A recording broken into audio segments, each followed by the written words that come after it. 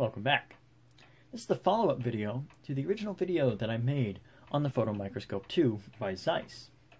In that video I stated that I was going to talk about the separate parts of the microscope, what I had to do to repair it from sitting for so long, and just what kind of functions does this microscope have. And today we're going to be talking about the stage and stage movement, which was a big complicated part of this microscope to work on because of the solidifying of the grease and oil that was used. But to start off, I'm just going to take off this main stage, which just lifts off like that. It's quite heavy. So this is the main stage. Let me see how. Yeah. So this is the main stage. Of course, you have the dials on both sides. This one moves it in the Y position, and this one moves it along the X. Now this was nearly completely seized when I got the microscope. So it took a lot of, I had to take it completely apart down to the bare tracks and pinion gears, and I was able to grease it with a lithium grease, and it really made the whole difference. Except for that, the stage is relatively free of scratches, and it works really smooth. I had no issues with teeth being jacked up on it or anything like that. It works very, very well, and almost better than more of the new microscopes that we have at the college. So let me put this back on real quick, and I'll show you another feature that I really like that you don't find a lot. So this microscope has the capability that when you loosen this little screw over here, for it to rotate, it rotates roughly 300 degrees before it hits any of the knobs. And this is a nice feature. If you want to look at something or take pictures of something, and you want to flip it over, well, if you flip it over, you could lose the adjustment you have on the stage. And you can also do this while the objectives are in place. And you'll notice that I have the objectives out of place at the moment. They're sitting on the table next to me so that I can show this in better detail. But so even when the objectives are in place, and let's say you're using 100x and it's oil immersion, and you're looking at a slide, but you don't want to, you want to flip the image. Well, that's kind of a pain in the ass to do, especially with immersion oil, because you'll have to lift it up, take the slide out, roll it all the way down, flip it around, try not to get oil on you, and then put it all the way back up, refocus it, get the oil back on. And that takes a long time. Well, with this, if I want to flip the image, I just, boop, just like that, I flip the image. It's very nice. I don't see this on a lot of modern microscopes. At the college that I go to, we have Nikons and Zeiss and a bunch of different brands, Olympus, and not a lot of them have that function, and I am very appreciative of it. So this microscope is rather old. This is 70s. I really like it, and one of the reasons I like it, and with this stage, so let me spin this thing back around, is the adjustments for X and Y are very, very nice. I love the placement. On modern microscopes, they have that bar that sticks down, and it's got the two knobs in conjunction with each other to move the stage X and Y. Yeah, that's nice.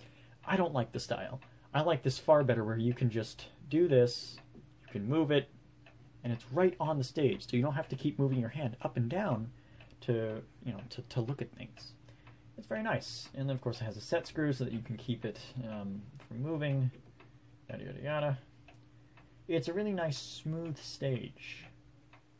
It has barely any scratches, which is amazing for its age. I've seen a lot of eBay ones of these, and they're just usually just scratched beyond repair. You'll have to put a lot of work on that.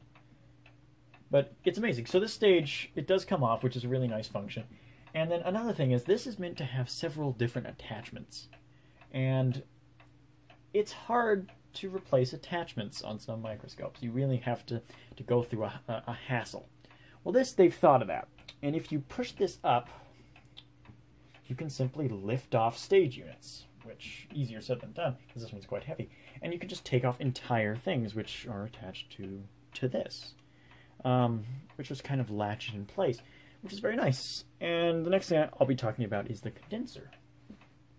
So this thing has quite an interesting condenser, and I'm going to wait a second and grab something that goes on here, because you'll notice there is an attachment. And I've taken it off, and I'll tell you why. So that looks a lot different. This is phase contrast. This is a phase contrast diaphragm, or whatever they would call it.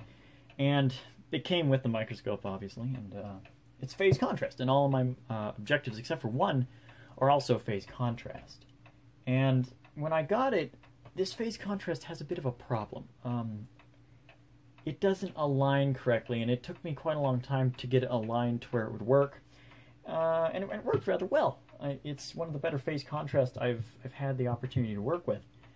And I just don't see a reason for it in my normal day-to-day microscopy. I don't use phase contrast. It just doesn't really have a purpose. So it usually just pops right out of there, and I usually keep it in a nice little protective case. So that's, yeah. So that's usually where that stays. So it does come with phase contrast, if anyone wondered. And that's what this is for.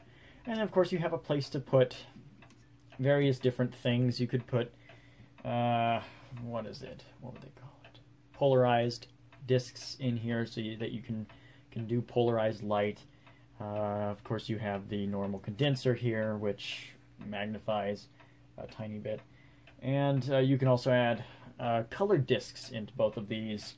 And currently I have a blue one down below here because the light that I have is a halogen light. And it produces a very yellow scheme, and sometimes you don't want that. You want white light. And the best way to do that is to use a blue filter. And of course this thing has 2 blue filters on it because somebody figured that was going to be a problem, and it is. But yeah, so it's got 2 condensers here, and of course this comes off as well. So you can just pop that right on off there. Easier said than done, once again. And this can come right off. So of course all of these adjustments with the stage and with things like this were just completely seized. The green grease that held it all together had solidified, and basically when I got it you could not move anything.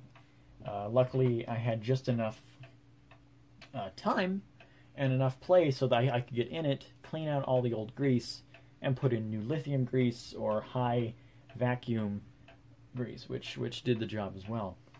So now we're getting to a part which is the biggest problem for this microscope, and it's something that took me quite a while to work on, and it's a problem that a commenter asked on my previous video. He said that his Z-axis got stuck, and I think this is what he was talking about. And it's highly complicated to get in here. You can take off this front plate and it doesn't really get you anywhere. Oftentimes these brass plates will also be layered in lithium grease, and that could also seize, and there's a larger surface area there, and that's what caused most of my problem. But I wanted to get out all of the old lithium grease from the inside of the thing. So what happens, and it's a pain to do this, because you have to take off this entire side plate to get on the inside, is most of this you can't reach the gearing from outside, which was a major pain. But there is a few things. There's an adjustment screw over here. It might be harder to see on the video, but there's an adjustment screw here, and it loosens clockwise direction and it tightens counterclockwise. And it had a little bar that you could put in there and you can strengthen it with. Of course, I don't have the little bar. It's probably in some drawer somewhere at the college that's never been looked at since 1973. But mine was rather tight. It had obviously not been loosened in quite a while, but that is another adjustment that is...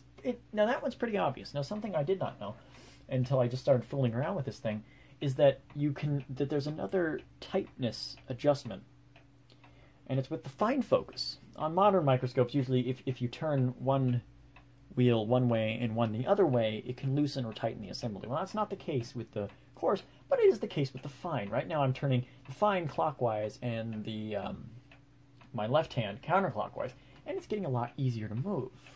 And of course it makes this a lot easier to move. Of course, if I didn't have this on all the way, it makes it very easy to move. Now I didn't know that, and it doesn't say that in any of the instruction booklets that I had, so I just kind of found it out by accident because I guess I was holding onto this side while spinning the other side while trying to clean it. And yeah, it loosens it quite easy, actually. So yeah, that might not be something that a lot of people know.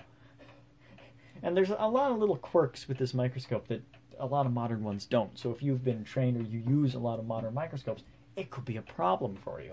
Because they have usually adjustment screws like this, but not the way that this one works, even though I like how it works a lot better. Same with the fine focus.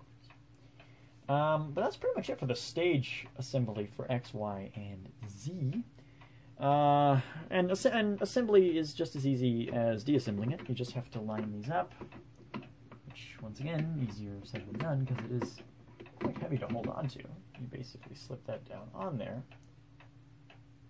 And now let's do it since I can actually see what I'm doing. And then this just goes all the way to the base, all the way to the bottom. And yes, you can leave off different attachments. Let's say I didn't want to put this back on at all, and I just wanted to go bare bones with the stage. I could do that.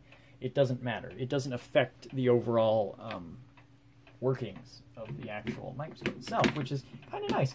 So let's say, if you bought another attachment, but you didn't want to completely change it on your microscope, you could do that. You could just have it as a separate little base.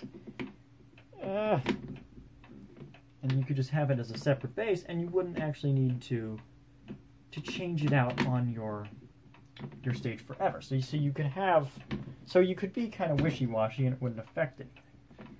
Yeah, this thing's a little hard to get on though, especially when you can't see. I think that might be it. There it goes. Really quite hard to see. And then these just get pushed down and you lock into place. There we go. These have not been moved in quite a while since I actually got the thing. And then, of course, you can see the stage moves up and down. As you can see, it drifts a little bit because I loosen that setting screw.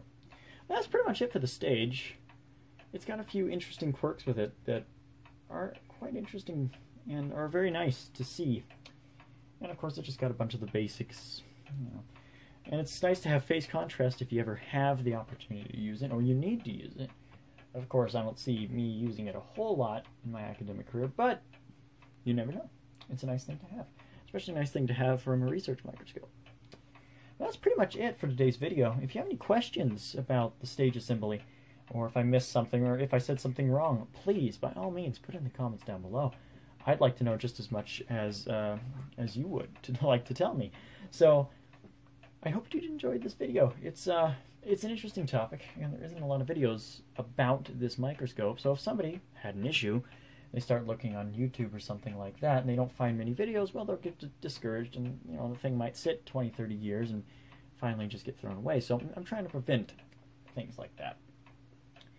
But until next video, I'd like to thank you and have a wonderful day.